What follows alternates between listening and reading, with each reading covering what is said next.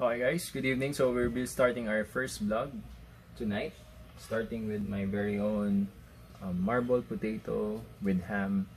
So, napaka-basic na mga ingredients. So we have here the mushroom. Actually, this is whole mushroom pero I just chopped it or I just divided it into two para medyo madami.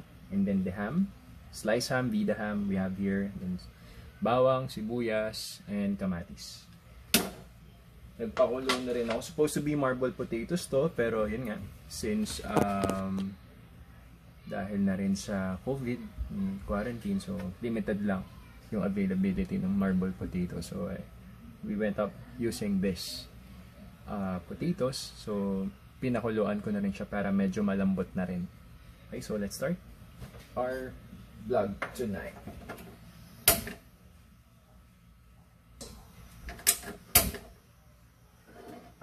Preheat lang natin yung pan muna.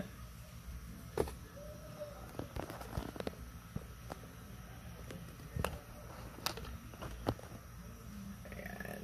So, okay.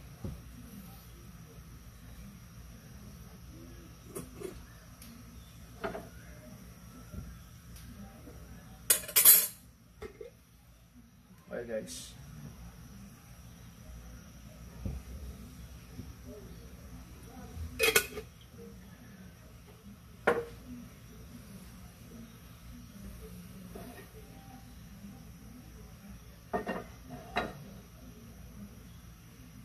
Gusto ko rin pasalamatan ng ating sponsor, ang Ilo, para dito sa napakagandang granite cookware. Na pwede siya sa apoy, pwede sa induction oven, induction cooker. So, tayo lang natin ang minute yung mantika.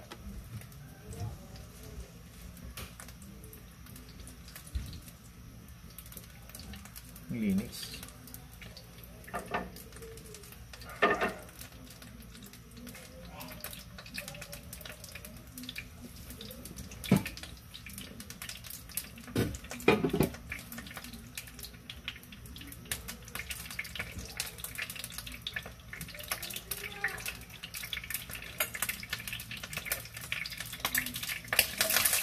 So, muna natin yung potato.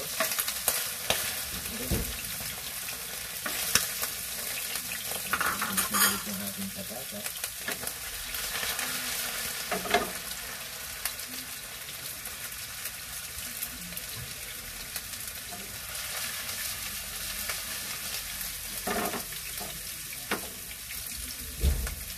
Dapat to i-oven natin, kaya lang wala tayong oven. So, frying yung gagawin natin.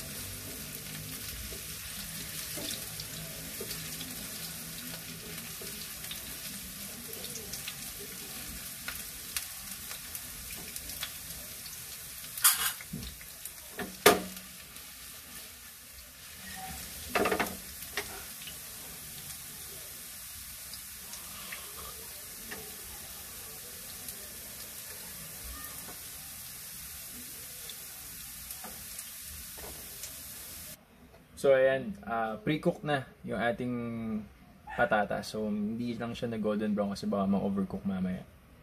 Okay, so next natin is yung ating paggigisa. So little oil lang ulit.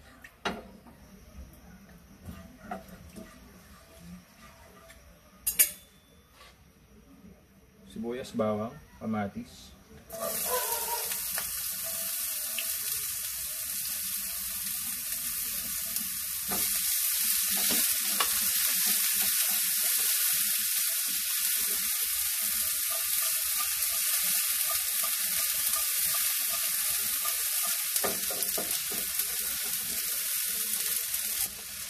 Okay, so quick fire lang pa actually. Lagay natin yung ating ham.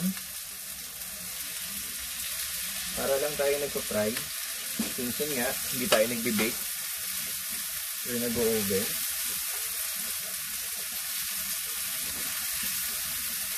Ito natin ng konting pepper. So, yan lang. Local pepper lang ito. Yan, white pepper.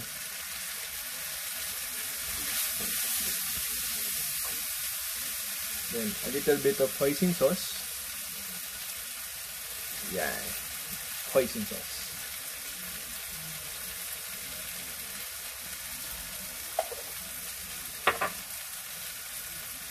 Maggi sabor.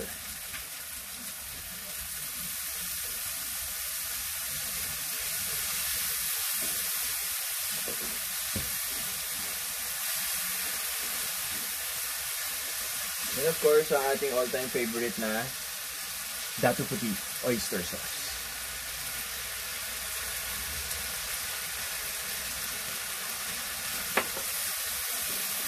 Halo-halo lang ito.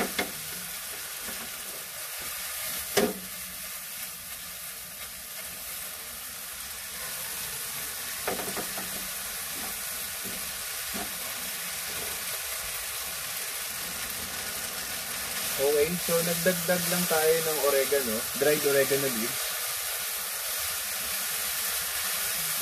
So may aim tayo na maging healthy. So every time nagluluto ako, lagi ako may oregano. So laksan natin yung ating mushroom.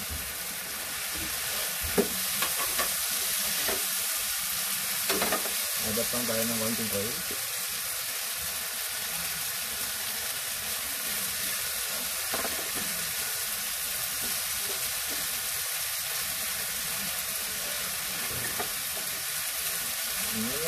Halo-halo lang. Actually, pwede na natin isunod yung ating patatas kanina na pinakuluan. Saka pinray natin.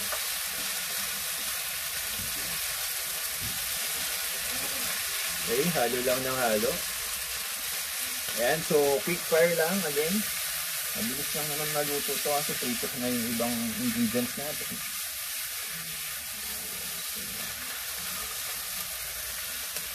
There you go, para lang siyang corned beef. Nasa sa inyo rin yun kung gusto nyo lagyan ng black olives, shop black olives, yung naka-bottle na. Meron ako nun eh. So, yun, nawala siya.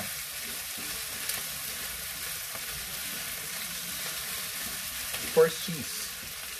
Pwede natin idagdag yung cheese dito para medyo creamy siya. Though hindi ito kasi yung nag-melt na cheese. So, ayun.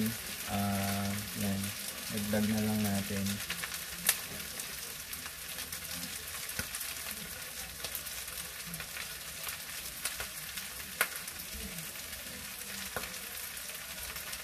Okay. So, ayan. Meron na tayong cheese na ihalo. Kaso hindi siya quick melt. Again. Dagdag alat.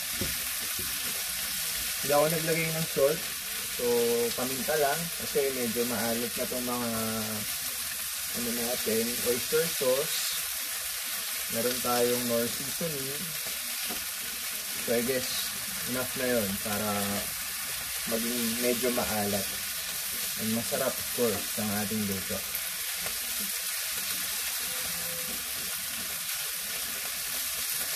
Yan.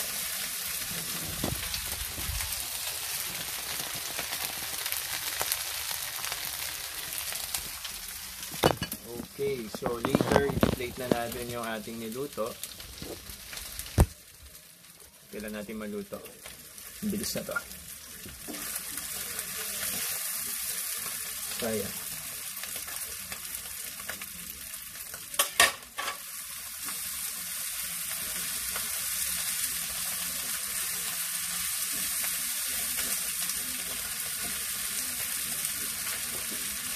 Okay.